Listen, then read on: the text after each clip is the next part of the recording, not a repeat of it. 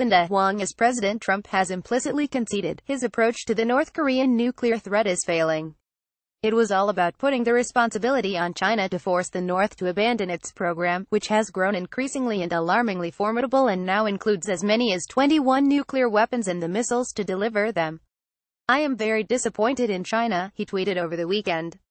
Mr. Trump was driven to play the blame game after North Korea on Friday tested an intercontinental ballistic missile that, for the first time, appeared capable of reaching the west coast of the United States.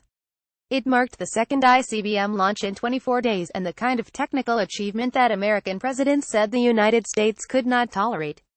Mr. Trump, in fact, had insisted in early January that such a missile won't happen. Well, it did happen, twice. And while experts question how soon a reliable nuclear weapon can be fired on a missile, it is wise to assume that North Korea's program will continue to advance, putting the United States and its allies South Korea and Japan at greater risk, unless a way is found to break the present cycle of threats and testing. That cycle persisted over the weekend.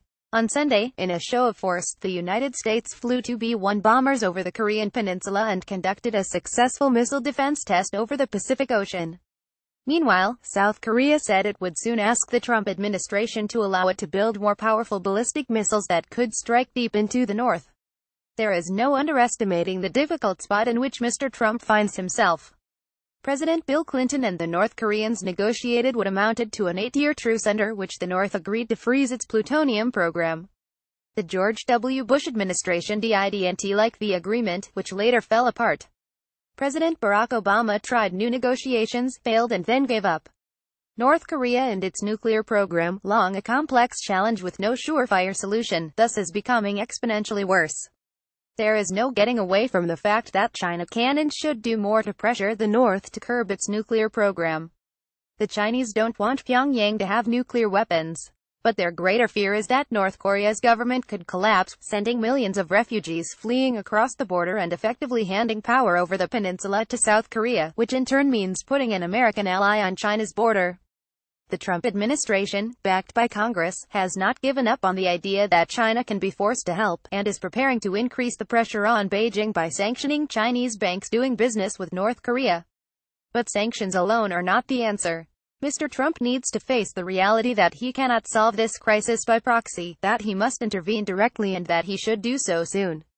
Tensions, already high, could increase this month when American and South Korean forces hold their annual military exercises, which the North Koreans take as a sign that the allies want to overthrow their government. What would such direct intervention entail? For starters, Mr. Trump should drop the bluster and dispatch Secretary of State Rex Tillerson or some other high-level envoy to Pyongyang to explore whether there is any basis for negotiations. In May, the president raised the possibility of meeting the North Korean leader, Kim Jong-un, himself under the right circumstances to defuse tensions. Even a Tillerson visit would be a major diplomatic undertaking. China, Russia's and some American nuclear experts have advocated a proposal under which North Korea would freeze its nuclear and missile testing in return for the United States and South Korea limiting their military exercises. It is not at all clear that Mr. Trump's chaotic White House and weakened State Department are in any position to take these ideas and turn them into a coherent negotiating strategy. The administration has said North Korea must send a tangible signal that it will abandon its nuclear program before talks even begin. This is not a realistic basis for negotiation.